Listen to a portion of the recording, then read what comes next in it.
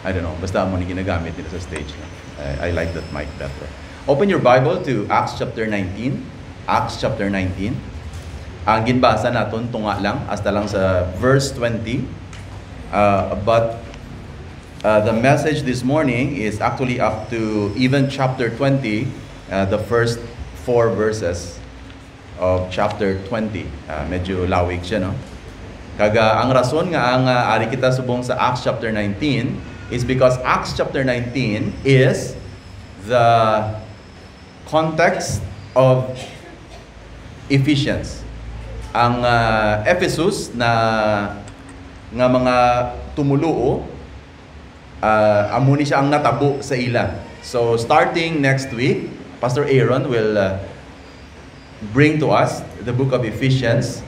So this is what happened sa missionary ni journey ni Paul nga may Ephesus, may Ephesians, kita nga libro. Magapangamuyo kita. Lord, ginakomit namon sa imo sa sining aga ang imong pulong, pag-aamon nga mga tagipusoon, kagunang-una. Opdi kami Ginoo sa sining aga nga makit-an namon kung sino gid si Jesus kag nga i-proclaim siya namon Ginoo sa iban. This is my prayer in the name of Jesus. Amen. Ang idea sining aga no nga gitawag ni siya gospel rush. Gospel rush. Kung basahon nimong Ephesians 19, it is so fast, it is loaded, kag it's just everything from chaos to exorcism to amo na siya kapuno, no? And as if nga do kadasig sa mga hitabo diri mismo sa Acts chapter 19. You can do that kagina, no? That's a portion of what we have read. Kag makit-an nato no nga why is this called gospel rush? No, as if something big here is happening. May mga bagay no nga dagko nga nagakaapektuhan kita tanan. Kag subong ang unang-una sang tawo, no, especially sa Pilipinas and also around the world. Kay tungod ara ang FIBA, so FIBA ang unod sa unang-una, no. May mga events nga that's why tungod sang FIBA nalipatan ang birthday ni Michelin. Imagine, no, it's because of FIBA, no, birthday gali sang Friday. Sometimes no, may mga dagko nga mga events and then makikibot ka may amo ni gali. The big events will swallow up ang mga we think are small events. However, ano bala ang nagadetermine kung ang isa ka event big enough and big enough to capture the awe in your heart? Sa Ephesians chapter 19, this may not be a big event according to the world, but this is a big event according to what God has prepared for His people. Kag sa sininga aga, no, aton talupang don kag makit-an naton diri, no, because later on ay hanari ka diri subong and nagapamangkot ka, no, anhon ko na sa akon negosyo, anhon ko na sa akon nga pag-eskwela, anhon ko na sa akon nga mga damo nga ginaubra sa kabuhi. Sa tuod lang gid mga kauturan kung kisa ang aton nga ginapaminsar na lang kung paano naton i-go through ang isa ka adlaw. And we have lost sight of the big plan that God has for the world. So ari na lang kita diri nagapangita sang aton nga kinawad-on, and yet we lose sight of what God has planned for His people. I remember a group dynamics nga ginahatag ko sa mga estudyante ko, no, sa isa sa mga retreats nga natabo sa many years ago. Very simple, no? You can imagine this, nagbutang ako sang botilya sa atubangan. And then ginpapila ko sila in front sang mga botilya, by group na sila. And then what I did was, sa amon kilid, may daw irigasyon na siya, no? Daw irigasyon, katinlo man sa tubig. So what I asked them to do is to get water from there, scoop water using their hands, and then ibutang nila sa bottle. Okay, ready? Are you ready? Go! So tagaan ko sila time, no? So makita mo naman, no? Imagine mo ng mga estudyante, so kuha sila tubig, pila sila, and then butang nila to, tikabudlay man kay botilya, gamay ang buho. So amo na nila, no? Dali, no? Crap! And then when the time is over, okay, time is up! Grabe, no? Magbatsagan mo, no? Basta mga kabataan, makita nila, no? Basta tululukay sila mga botilya. Tapos kabalo na sila, laway-laway lang, no? Hindi sila kapasulod. No, may atutuyang nga jutay lang gid ang unod sa botilya kay kabudlay, no? May atutuyang nga group nga damo ila unod suga linumpat sila, no? Lipay-lipay gid sila. Kaming daog. Okay, announce ko na ako sinong winner. Ang aton nga game sa tuod lang gid, pajutay-jutay sang basa sa palibot sang botilya. All of a sudden their faces were Why did you tell us that? Why maka mo namangkot, no? Kaya excited na kamo. Amo ni nga aton nga halimbawa, no? Nakita naton may botilya nga empty, nakita naton may tubig, somebody says, okay, butangan naton. Why kita kabalo kung ano kidyata ang aton yung purpose? And so, lagin, sigari kita kabutang sang tubig, sa sulod sa sinang nga botilya, kung nagatulog kita sa iban, jutay ilang nga tubig, aton damo ang tubig sa pila ka adlaw, pagkatubang naton sa Ginoo, abi naton padamo-damo tubig sa botilya. Kay gali, jutay usik. That is exactly what happens. When we talked about yesterday, we talked about sharing the gospel to others. And one of the great hindrances is that damo na kubra sa ako niya kabuhi, why in the world would I tell others about Jesus?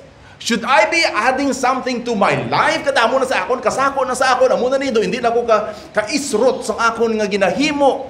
And yet, ma-share pa ko sang gospel to others. And we think everything that we are doing is just all there is. Kag-abi naton, ibutangan talang ang tubig, kaglipay kita kay damong tubig sa aton yung botilya compared sa iban. Without us knowing, hindi gali amo na. So, in Ephesians chapter 19, we will see that the essence of why God has called His people is to tell other people about Him. Kagang challenge karon sa ato, no? How can I be part of God's movement? Ang main idea sa ato, no, sining aga is this. Very simple. The promise in the gospel, sa maayong balita, no, the promise is there. The promise in the gospel,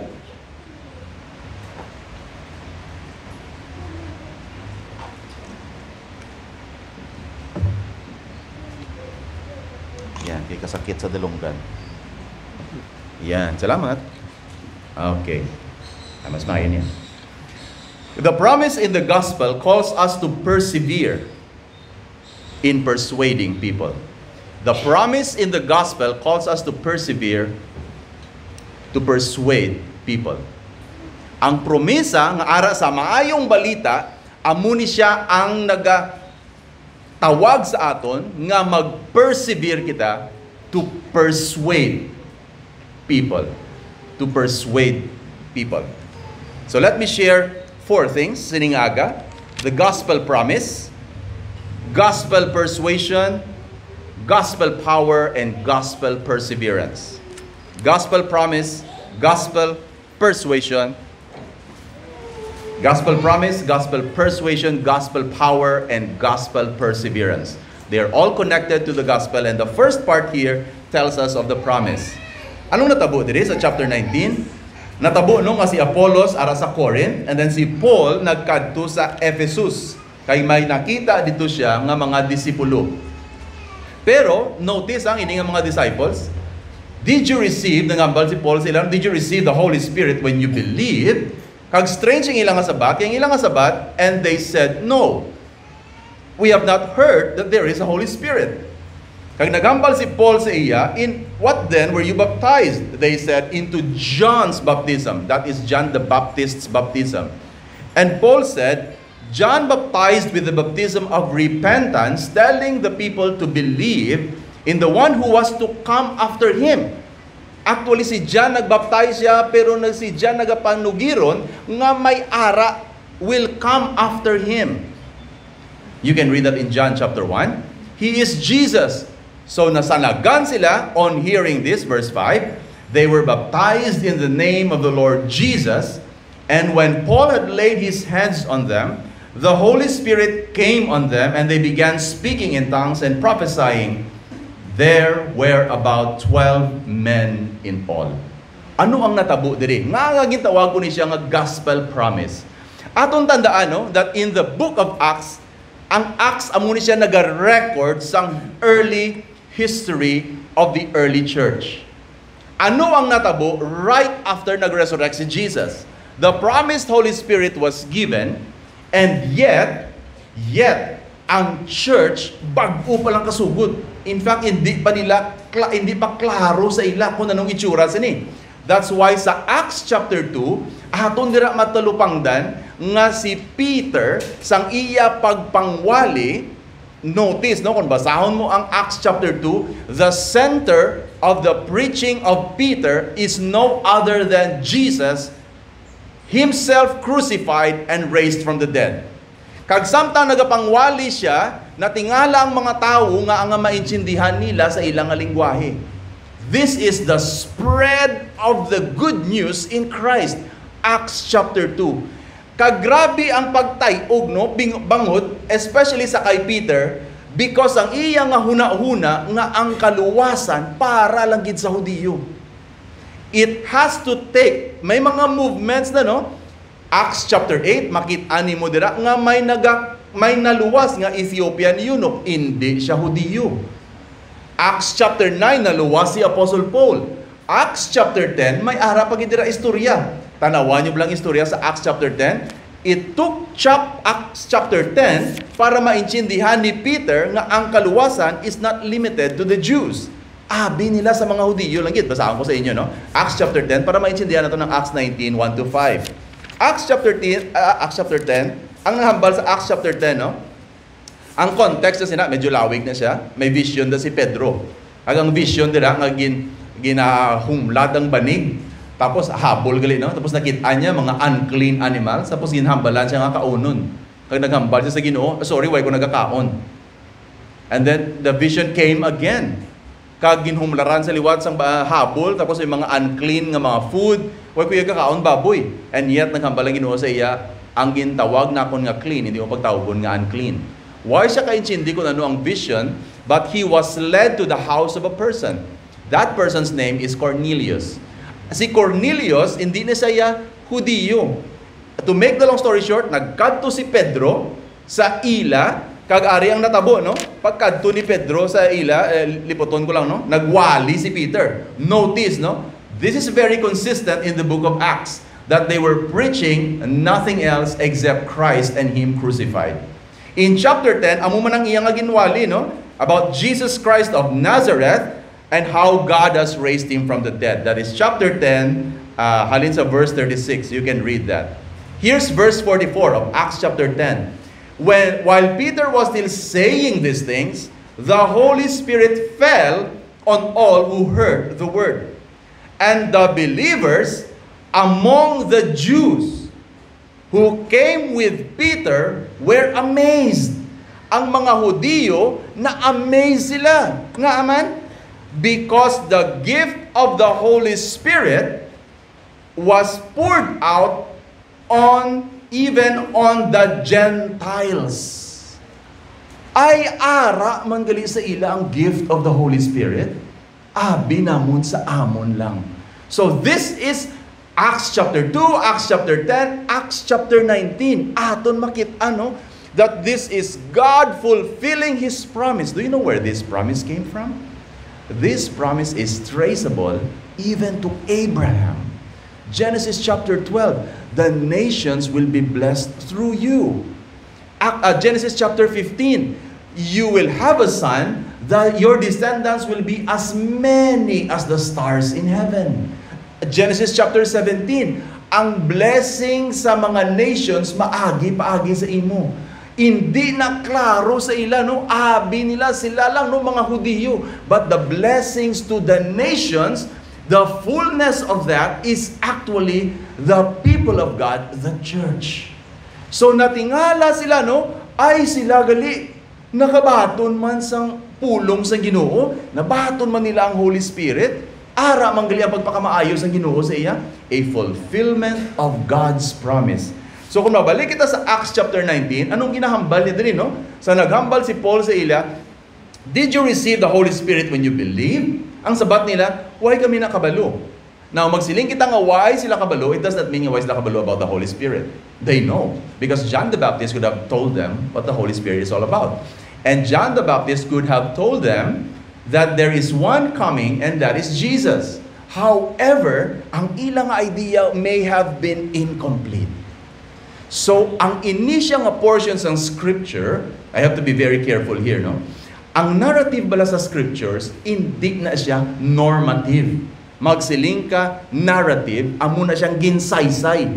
Magsiling ka normative, but silingon amugin na ang aton himuon. Ang ini siya nga bagay, subong, why na ni siya nagkakatabo? Si Apostle Paul, please note, Apostle Paul is not the dispenser of the Holy Spirit. Kaya makita ito din, no? When Apostle Paul laid his hands, the Holy Spirit came on them.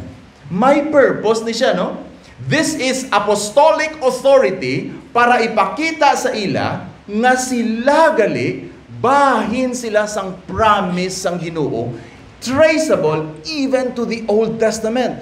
Kag subong ang nagakatabo is the fulfillment of what God has promised to bless the nations.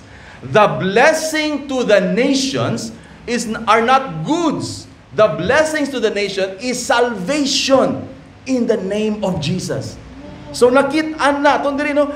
They were baptized in the name of Jesus, kag nakit-an nila, and the speaking in tongues here and prophesying, amo ni siya ang external evidence nga hindi lang sa mga Hudiyo gali nag-abot ang Holy Spirit. It is to everyone nga nag-believe kay Jesus.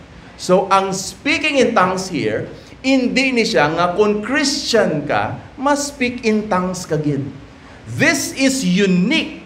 Again, no? I-anchor mong imo understanding Acts chapter 2, Acts chapter 10, Acts chapter 19. Ang purpose na nga kung nag-speak in tongues dito si Pedro sa Acts chapter 2, ang pagpakamaayo sang Ginoo malambot man sa indi mga Hudiyo. Malambot man sa ila. Kag amo ni siya ang ginpakita ni Apostle Paul that the promise of the gospel will actually fall upon the Gentiles. So ini nga portion, on hearing this, grabe, no? Amo ni sila ang mga early Christians in Ephesus.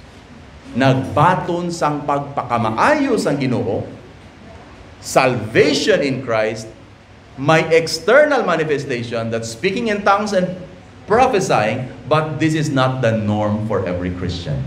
In short, ang ako nang ginhambal mo ni, no? Ang ining portion tells us that this promise in the gospel is to all nations. Makalambot even sa mga tao na hindi Hudiyo.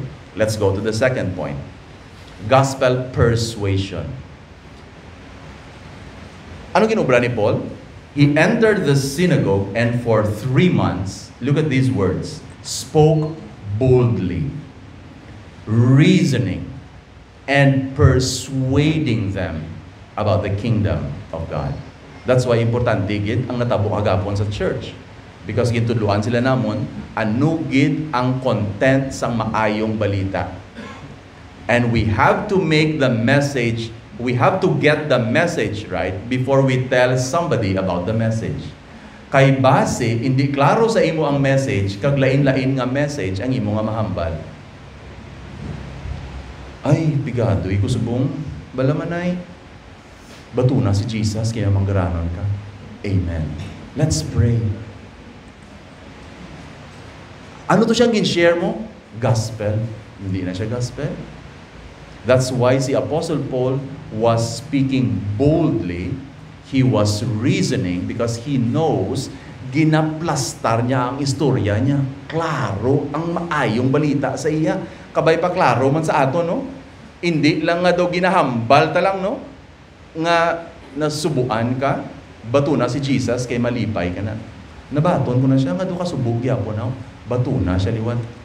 Ano nga pamaagi ako malipay kung batunon ko si Jesus? So, hindi klaro ang gospel, hindi klaro ang mayong balita.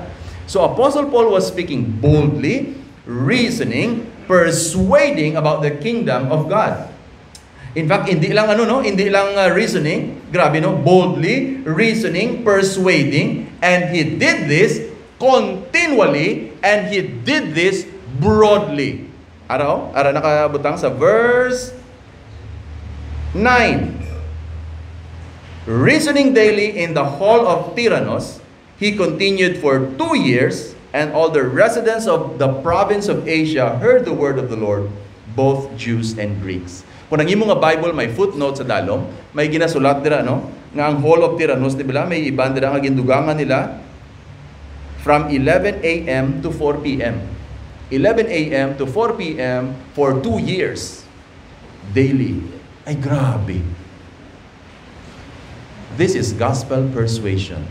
Kita ya, pag share tas ang gospel, duway mo to sa gana, mati. Bahala na sa. Hindi na ko yung magliwat ya. Amutan na, no? Siya ya, si Apostle Paul, nakasugata man sang do hindi mayo ginhawa. Araw? When some became stubborn and continued in unbelief, speaking evil of the way. By the way, ang the way na, ano na siya, no? Amo ng mga ngalan, ang panawag nila sa una sa mga Christians, no? Followers of the way.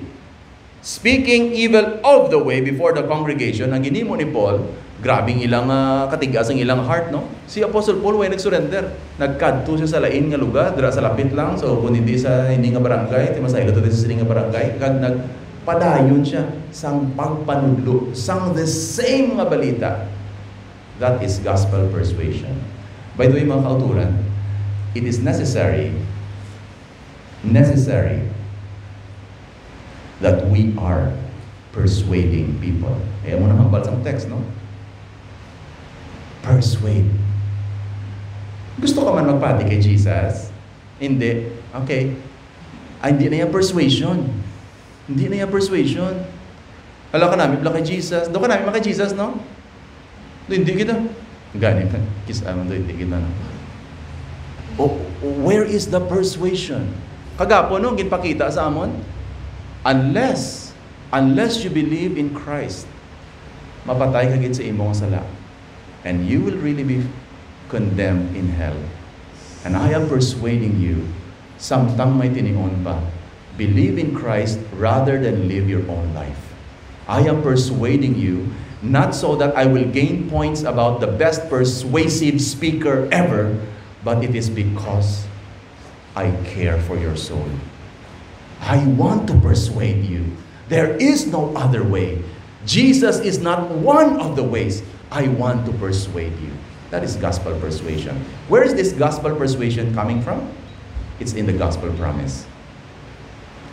Grabing sugpo, no? Let's move on. So that's gospel persuasion. Boldly reasoning, that means he knows the gospel, continually, for 2 years, and then daily, and then broadly. In the province of Asia, God's word has spread. Next part. Grabing munod sa storya dali sa Bible, no? And God was doing extraordinary miracles by the hands of Paul. Now, please note, ang Diyos ang gawobra sina.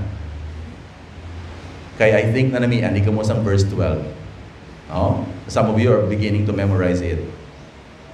So that even handkerchiefs or aprons that had touched his skin were carried away to the sick, and their diseases left them, and the evil spirits came out of them. How do you like that? Amo ni siya bala ang panyo maging trapo ni Pastor Ceballos. Ibili niya na karon sa tubangan da, no? And then tungod na katandog sa iyang balhas, no? Grabe, no? Ang panyo nga nakatandog sa kay Apostle Paul, ginpahikap sa may dengue, wala nadula ang dengue. Grabe. So I think we need to have handkerchief ministry. How do you like that? Mga kauturan, pagwa mga panyo. Nakita na ka man, ha? Iwagayway. No? Ang mga wala panyo dira, pagwa ang wallet. Buksan! Dahil ang Panginoon, bubuksan niya ang kanyang kaharian at ibibigay sa inyo kung ano ang dapat ilalagay sa inyong wallet. Kaya dapat pagpunta sa iglesia, magdala ng malaking wallet, hindi purse. Kasi magbibigay si Lord ng malaking himala! Himala! Ito na, mga kapatid, ang oras ng himala. Pwede na po kakulto nga, leader, no? I think I'm charismatic enough, no, to do that. And then I think some of you are already touching your wallets, no?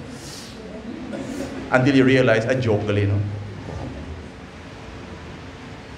Panyo. Grabe, apron. Pagkaya, no? Dalaan yung mga apron. Just na Sunday! Kapon ko na nadalo nyo sa inyo nga kusina, kay pag-amo nyo na sa inyo kusina, ay grabe, kitchen showcase! Matabo sa laway-laway ninyo ang kitchen, no? Brothers and sisters, this is a narrative. This is not normative. Please note, it is God who makes the extraordinary miracles. Pag ang Ginoo, may tuyo siya because He wants, grabe ang context ng Ephesus, no? No wonder the armor of God is spoken of in Ephesians chapter 6. There's a reason for that. Ang evil spirits and even sickness, na pala yung grabe sa gahom sa Ginoo. But this is not the norm. Hambalon ta kamo, this is not the norm, so that you don't go home and get your handkerchiefs and bring them to, kag itrapo, kung sino nyo na itrapo, higko na. Kay para magmilagro. Hindi nyo naging kuha. Sa Bible, nabasaan ko sa Bible. This is not the norm. And you don't expect this to happen all the time. That's not the case. In fact, ang ininga text mismo, nagahambal sa aton, nga may mga tao nga naminsar sila, that's the formula. Tanawa ba lang sugpon? Oh, nakita nila, ay grabe nga gahom. Ari ay. Then, some of the Jewish exorcists, imagine nyo yung mga tsura nila, no? Black ang t-shirt, black ang kilay, black pagit sa dalom ni sa mata, no? Mga exorcist ni sila, no? Ikaw ba si may cross ni sila, no? Or may mga lagbaay lakuku. Why ko kabalaw na nila mga tsura, no? We don't know much about them. Do you know what they did? They undertook to invoke the name of the Lord Jesus over those who had evil spirits, saying, I adjure you by the Jesus whom Paul proclaims. These are called the seven sons of the high priest Siva or Skiva. Anong ginubra nila? Siguro nag-meeting sila, nakita nila, oh grabe, kita nyo itong power, oh. Anong ginambal nila? Amo na ginambal nila, oh. In the name of Jesus. Uy! Gamiton ta na siya. Abi nila, mantra. Every time nga, in the name of Jesus, in the name of Jesus. Nag-amo ka muna sa inyo balay, no? Kasi ano, in the name of Jesus, in the name. O nga rin na do. Gusto ko, Lord, pagwa ko da, may trisika da yun, no? In the name of Jesus, in the name of Jesus. Numakwa ko da yun, no? Gusto ko madulong lang anay, kito kagitmog, ginsubong, no? In the name of Jesus, in the name of Jesus. Gingamit nila mga formula. Actually, Schneider was saying, Luke wrote this quite funny. Siling niya, tanong niyo hambal sa spirit, Jesus I know, Paul I recognize, but who are you? Ang malain nga espiritu, ang demonyo mismo, no? Pari ay, may bago kami nga nabalaan, in the name of Jesus, in the name of Jesus. Siguro yung mga ano-ano ba, no? In the name of Jesus. Siguro yung demonyo, siguro naman. Jesus, kilala ko si Jesus? Si Paul, kilala ko man? Ikaw sino ka? That's humorous, no? Ang anong ginimos ng malain nga espiritu? Ang malain nga espiritu, dito mismo, they call this their, I think ESV notes tells us of the reverse exorcism. Imbis nga ang demonyo magwa, ang demonyo nagsaylo sa nag-exorcise. This is to show us that the devil, his demons, grabe ang gahom sa Ginoo. Pero tandaan natin nga ang gahom sa Ginoo is not under our disposal according to some formula. I know the formula, I can dispose of God's power. That is never the case. That is not the case. Si Apostle Paul may tinutuyo. And ang tuyo niya gid, no? This is also, tanawan niyo lang sugpo, no? This is because of the prevailing power of the gospel. The prevailing power of the gospel. Mga kauturan, bisan pa si Jesus, always bear in mind that when Jesus does miracles, when Paul, Peter do miracles, they do not do them so that they will show to people, we are the miracle workers. When they show and do miracles, they have, makita nyo gid, no? That they will bring people to the knowledge of Jesus so that people will be saved. It is never because I am a miracle worker. Kita nyo ito kagina, ginimo ko pula ang tubig. Grabe no, grabe no. Phenolphthalein to siya, no? Kag sodium carbonate. And that was chemistry. It was not a miracle. Basi mayari diri sa inyo naghahambal nga miracle worker ko, no? Amo to nga wagin ula ko to kay basi imno nyo to. That was poison. Only Jesus can turn water to wine, and there is a reason why He did the miracle. This is the prevailing power of the gospel. Tanawa ang sugpon, no? Nagsaylo sa ila, anong natabo? Verse 17. And this became known to all the residents of Ephesus, Hudiyo man kag hindi Hudiyo. Fear fell upon them all. Nakita nilang natabo, no? Sa 7 sons of Sceva. And the name of the Lord Jesus was extolled. That's the purpose.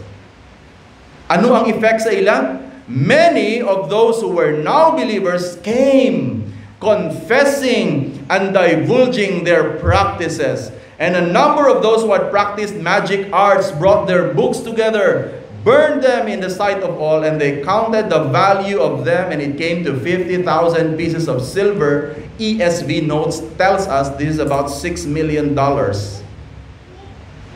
Kudako, no? They burned. They destroyed. Pero kadalom sinino? Bangod kung ikaw, Kristohanon, kung ikaw nakit-ani mo kung sino si Jesus, you are not asked to surrender a portion of your life.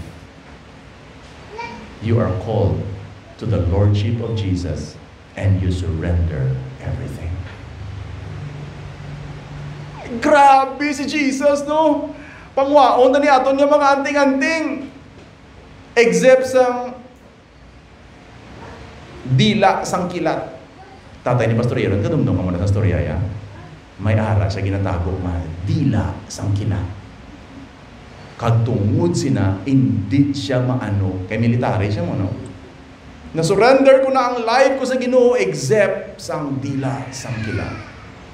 In-surrender ko ang life ko sa Ginoo, no? Pangwaon ko na ni siya, no? Except sini kay kabalo ka, Pastor, amo gining akon nga lucky charm.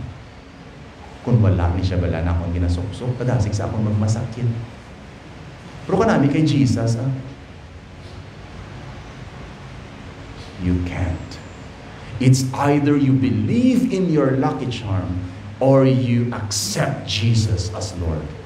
Jesus is not a lucky charm. Jesus is the Lord of the universe. You give your life to Him, you are secured in Him. It is not the lucky charm that secures you. Amo nang budlay sa ato, no? Christian na ta, pero nagatakod kita gyapon sang amo ni kay amo ni siya gyapon niya ang nagpalayo sang malas. Nagkadto, sino nagkadto sa inyo sa patay kagapon? Ginbili ninyong inyong abayo sa guha?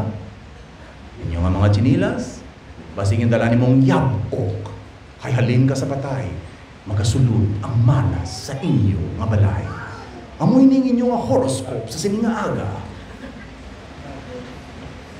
Naamo kita sila, no? We have Jesus and yet we want to put more. That's why in Ephesus, sa nakita nila, no, we have to burn everything. And just think about this. If the worth of everything that was burned was $6 million, do you think they were not looking at it as, ang akon to bala nga lucky charm to, grabe gito mo, kamahal-mahal sa bakal ko to, 20K, kaya hindi kayo gidya madutlan COVID, nabutang ko diyo, ginsunog mo lang, grabe, no? So imagine nun mo, no? Pero sa tuod lang mga kauturan, there is no cost that you can exchange that is far greater than who Jesus is. Ay kanugon, hindi ko na mag-give up, kay kanugon. By the way, it's not just the things that we have. It could also be a relationship that we have. Hindi ko ni ma-exchange kay kanugon. Hindi ko ni mabuyan kay kanugon.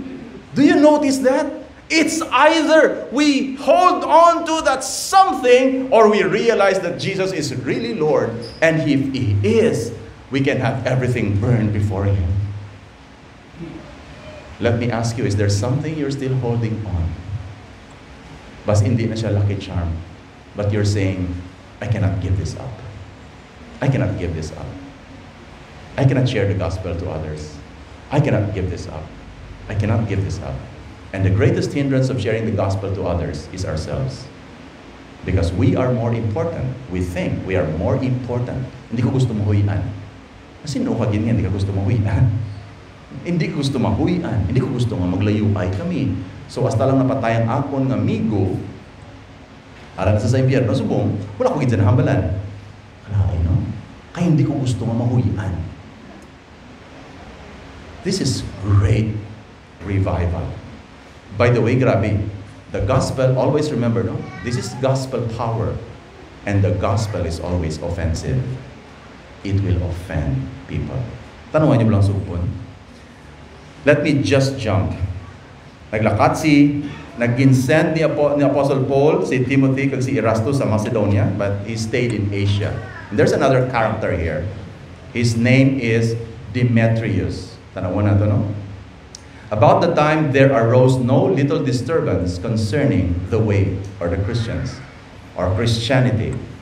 For a man named Demetrius, a silversmith, who had made silver shrines for Artemis. Artemis, goddess na siya, nga bantog sa Ephesus. Bantog sa bilog ng kalibutan.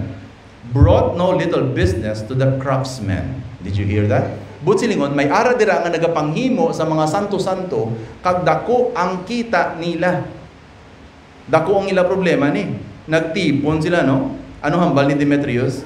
Men, you know that from this business, we have our wealth. Magmanggaranon kita tungod sa aton nga business. Pero, you see and hear that not only in Ephesus, but in almost all of Asia, this Paul has persuaded and turned a great many people, saying that the gods made with hands are not gods. And there is danger not only that this trade of ours may come into disrepute, but also the temple of the great goddess Artemis may be counted as nothing, that she may even be deposed of her magnificence, she whom all Asia and the world worship. Problema tani. Problema gini, no? Kung ang inyong nakita niyo itong pagtublag? Not a small thing. Ako naganegosyo ko. Kanami sa ako niya negosyo. Dako nga ako niya kita. Nagabaligi ako sa mga estatwa ni Artemis. Kag maayo ginang kita. Balo kasi Artemis ni is a goddess of fertility. Grabe ang worship sa ila, no? It is also, may lakot man na siya, no? Sensuality sa ilang worship. So, damo ang nalipay sina. Daw, mga kauturan, ang kaangay daw mo nino. Ang mayor, abi nag-Christian, tapos gindula yung maskara. Ano yan matabo? Can you picture it out? Mga kauturan, I believe in the Lord Jesus Christ. That's why this year I am going to make a proclamation. Kagina, kulto ko sa leader ko sa kulto, no? Subong mayor naman, no? This year will be one of the greatest year ever in Bacolod. Woo! We will not celebrate Mascara.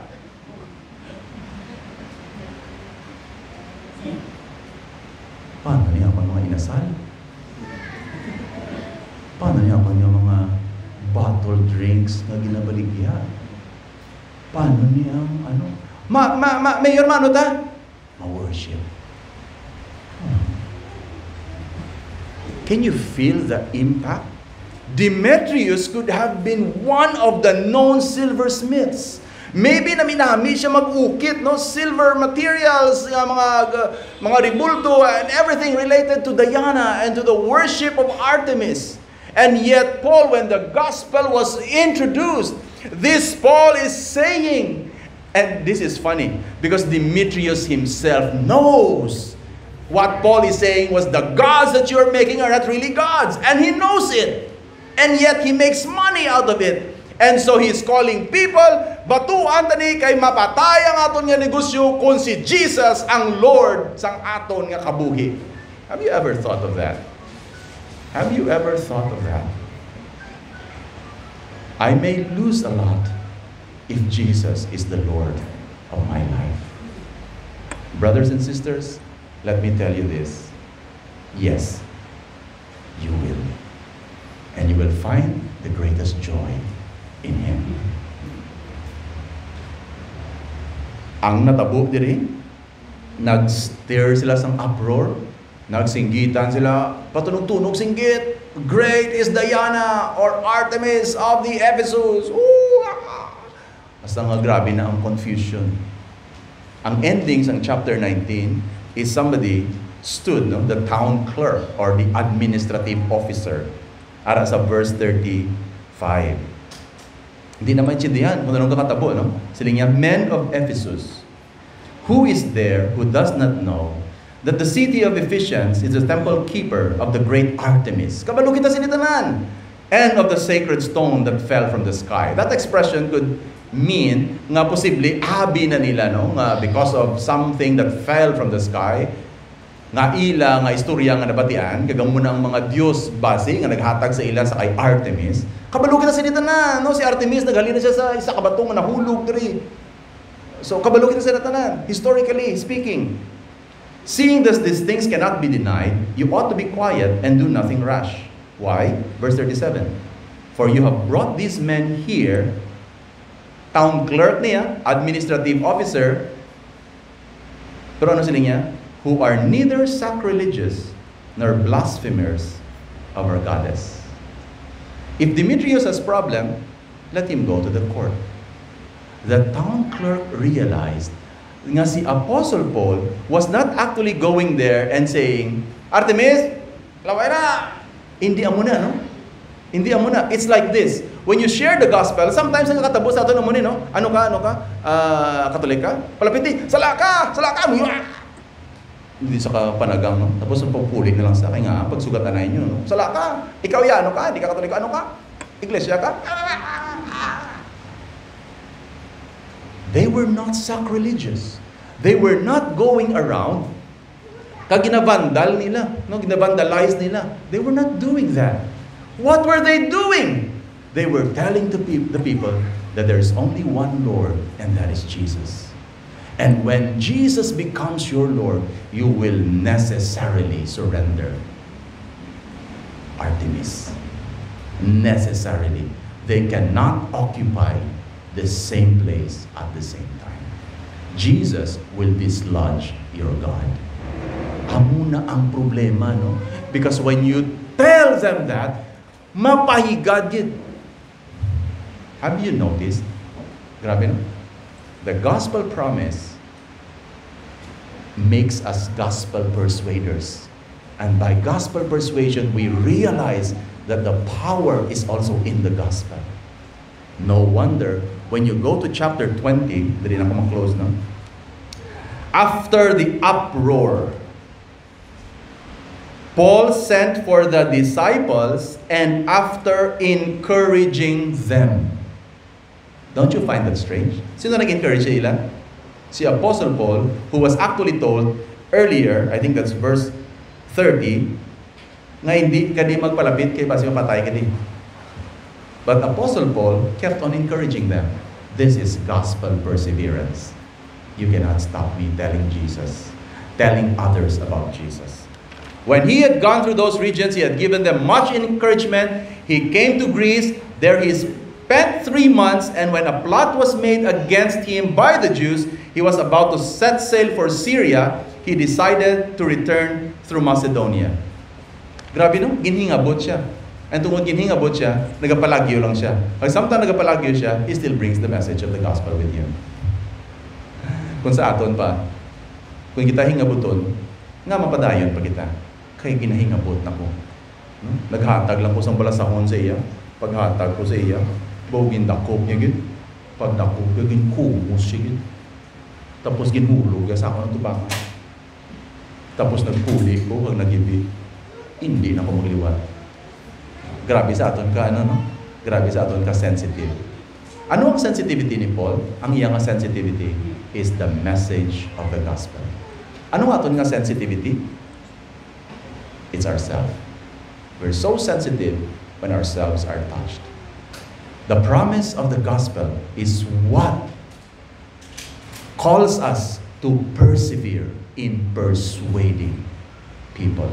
Let me ask you or tell you several things, and this is the closing. Number one, the gospel is essentially offensive. Ngaman, because part sa sinakasturya is that you tell people they are guilty and they are condemned. That's why it is offensive. Offensive siya sa kay Demetrius. Offensive siya sa mga tao nga stubborn. Kaya hindi ko gusto magpati. Tungod, the gospel brings you the message that you are guilty. And nobody wants to be told he is guilty. Are you offended by the gospel? Praise God. Turn to the Savior. The gospel is really offensive. Number two, you might think the gospel is a formula. Pareha sa sons of Sceva. Mga kauturan, the gospel is not a formula. Coming to church is not a formula. Praying is not a formula. Magsiling kita formula, abi naton kun himuon ta na, amo gid siyang matabo. Nga nagmasakit ka, wala ka na simba mo. Simba lang ay madula na masakit mo. Ay, oo. Saan nagsugod ko pala simba? Wala na ko nang masakit. Amo na yung bisan late ko ya, kasimbagi ko para hindi ko magmasakit. Grabe, no? Ang simbahan, daw formula. Kung maghatag ka bala, nagkadako man ang imong kita. So, ginagamit na ito yung formula. That is what the Bible, what the Bible teaches. You might think the gospel is a formula. It is not a formula. It is centered on the person and work of Christ. If you don't know Him, even if you know a formula, it's not going to matter to you. Number three, if you truly understand what the gospel is, you will surrender everything. Everything. So, budlay no? Everything. Hasta yung mga relationships, kagapo no, may ginistorya ko. Karami siya pamangkot no, siling niya, paano mong balaan nga assured ka gid sa inyong mga kaluwasan? Karami sa mga storyanay no, anay ask. Kung kis abala, na stop ka na Facebook no, pamuyong ka na kisa hindi na mag-stop no. Pamalandong ka no. What is the best thing you ever had? And then ask yourself, what if you lose that? What if you lose that? Will you lose all hope if you lose that? Example, if the best thing you have is your car, if I lose my car, di ko kabalo ka na ako ng muon. Gabi no? The best thing I have is my girlfriend or my boyfriend. Kung hindi na siya ka-message siya, grabe na gito. Grabe na gito katalong sa ako na kasubo.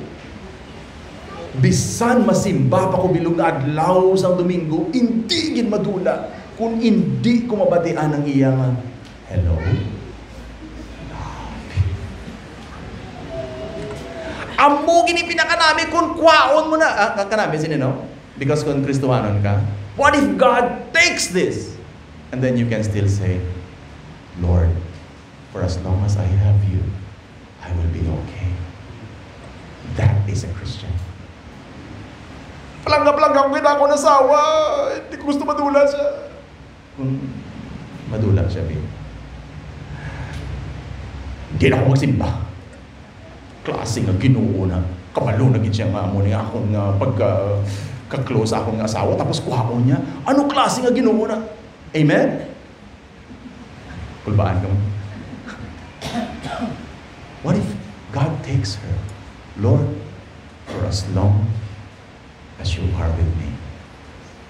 Nakita niyo? Nakita niyo kundi. That's number 3. The last one. As a Christian, because God promised to save people, let us persevere to persuade others about the gospel. We will have more gospel trainings sa church. Kung kisaan nagpaminsan kita, no, dami problema sa simbahan, may amuni, gulpi lang, magulan, natulo naman, dami problema sa simbahan. And sometimes we forget we want to get the gospel message out. Nalipat na kita, no? Somebody beside you, somebody near you, may have not heard of the gospel. Ikaw ang gimiton sa Ginoo. Will you surrender your life to be a gospel minister?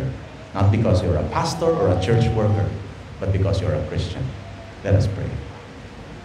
Lord, nagpasalamat kami because the promise in the gospel, that is the blessing to the nations, is what calls us to persevere in persuading people.